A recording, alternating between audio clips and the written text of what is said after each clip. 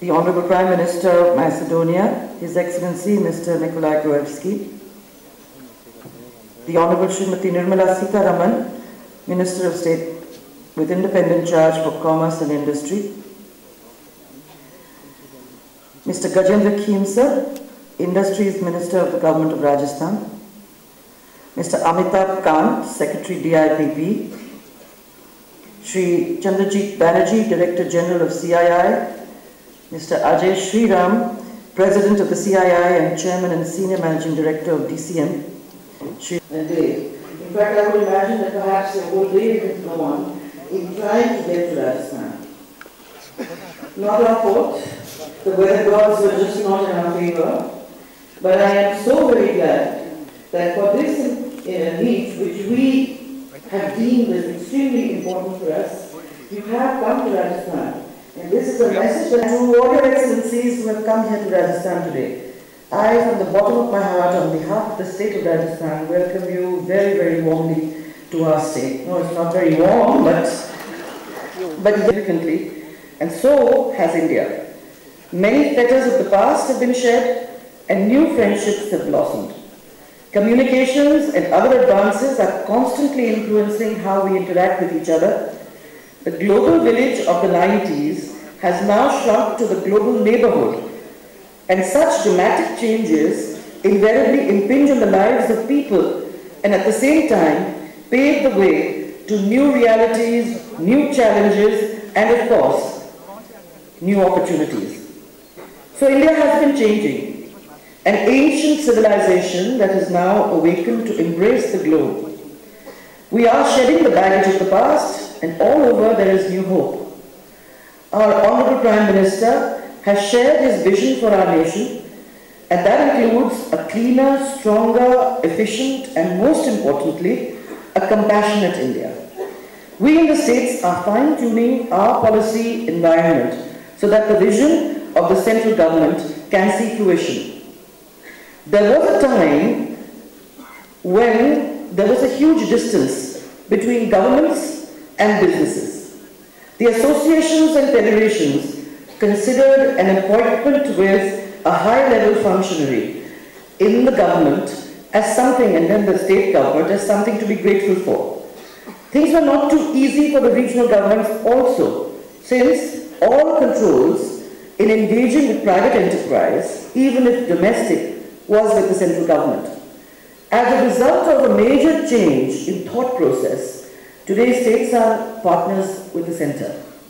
And businesses, local and foreign, are partners with the states. For all of this, we owe a huge thanks to our Prime Minister and to his council.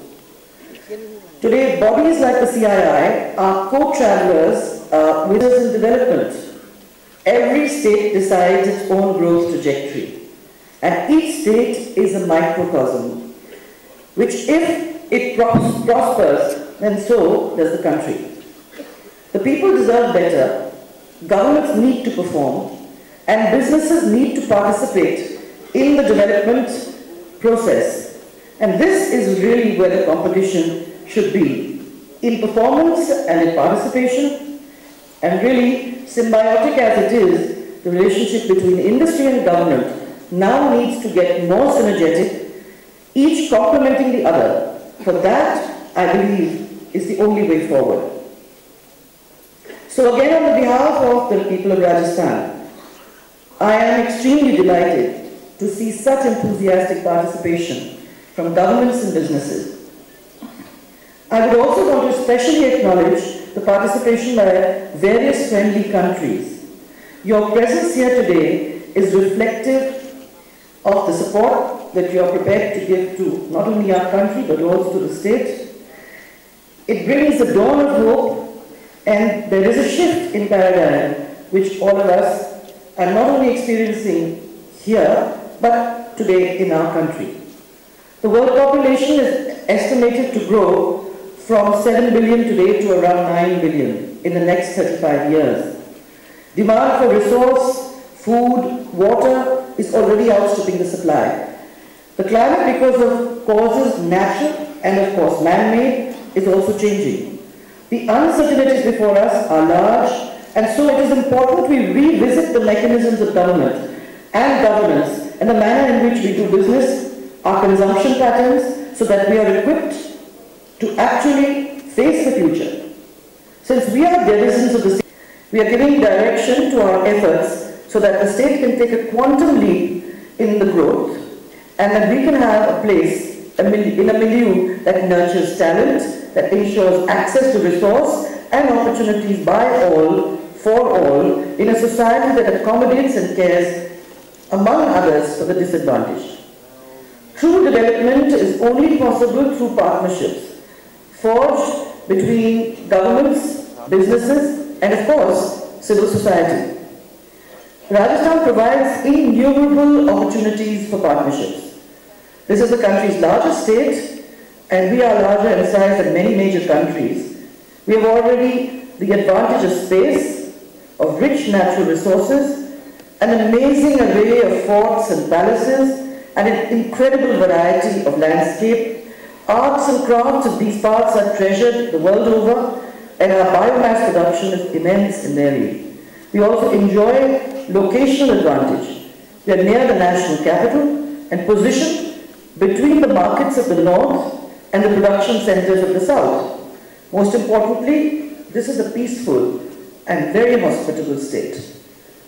My vision for Rajasthan is a state with modern infrastructure, expanding opportunities, not only for employment but for social security and of course the quality of human resource.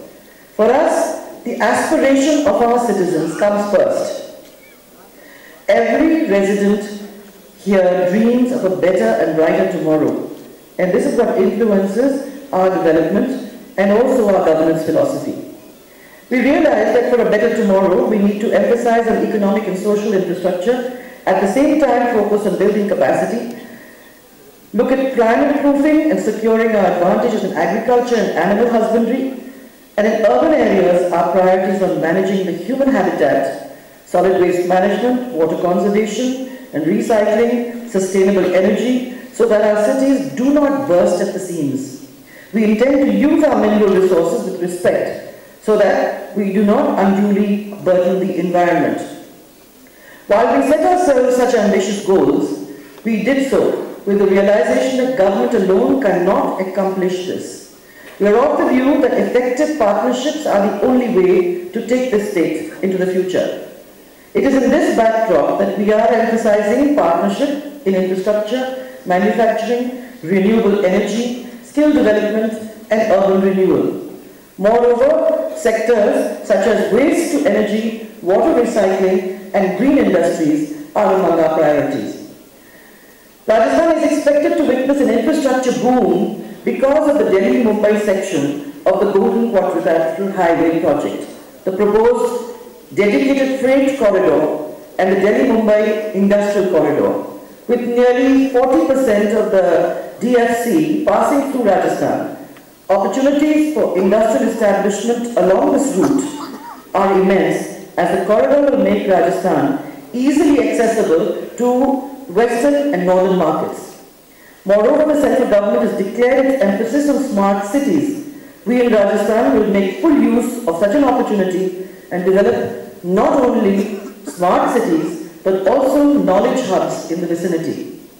One of the first tasks we took up was to have in place a policy framework that is modern, investment-friendly, and citizen-centric.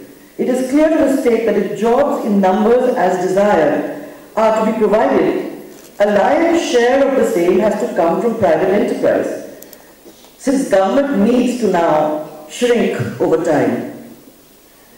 We need now to become facilitators. We need to back away from this and allow business to come to the forefront.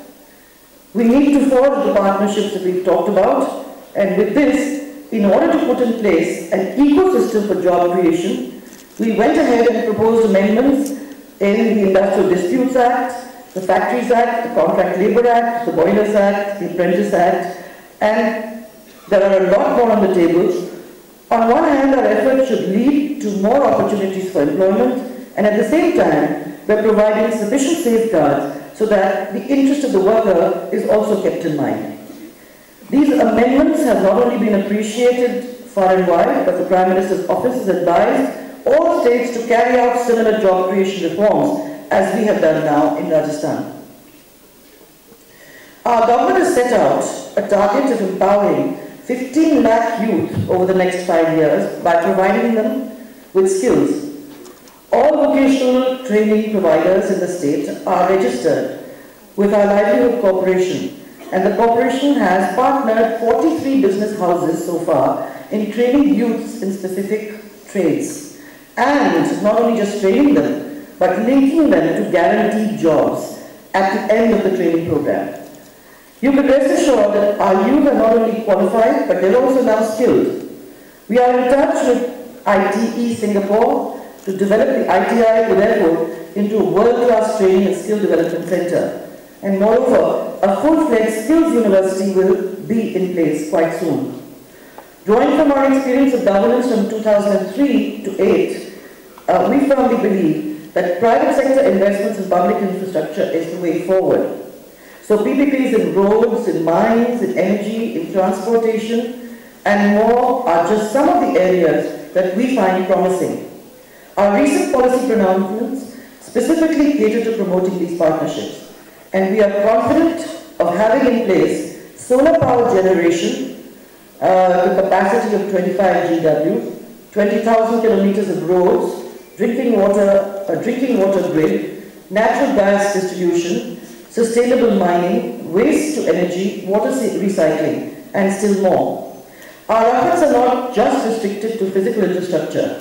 Social infrastructure for us is just as important. Some policy exercises that have been done between 2003 and 8 are paying some dividends now. Our Private Universities Act enables setting up of centers of knowledge and excellence. Rajasthan's quest for partnership includes healthcare, education, and services.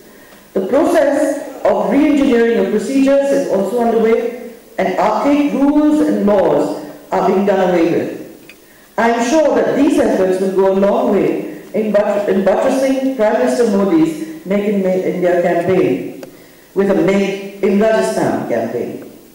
I would like to add here that while the visible arm of government is recognized in terms of construction activities or development activities, what is not visible, and I think everyone else will share this with me, and perhaps not acknowledged or even duly appreciated to that extent, is the amount of time, energy, and effort that goes into creating a suitable ecosystem or environment for attracting investments and unlocking the potential of our people and our resources.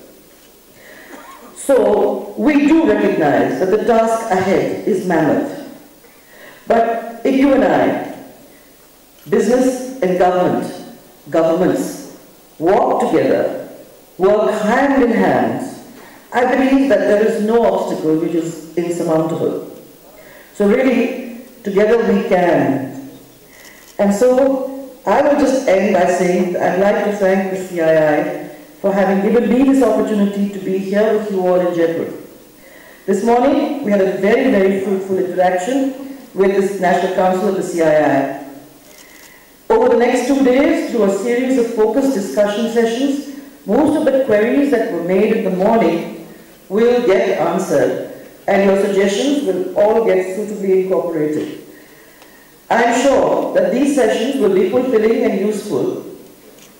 Your feedback is very important to us. Please share with us your thoughts and your expectations, and I shall assure you that we will remain open to your suggestions. In November this year, and this is very, very important for us, we shall be working, and in fact we'll be bringing up the Resurgent Rajasthan Summit. I invite you all to this summit, and I hope that I'm going to get a really positive response from you, because I do believe that the future is in cooperation for all of us to work with each other. I'll be reaching out to you, and I hope that we will be able to make this a plank for not only the futures in your own countries and other governments, but also within the state of Rajasthan. So thank you again very, very much, all of you, for having made available your time to us. for having taken the time to come and be with us today, and to the ministers, to Mr. Amitabh Kant and everyone who has made it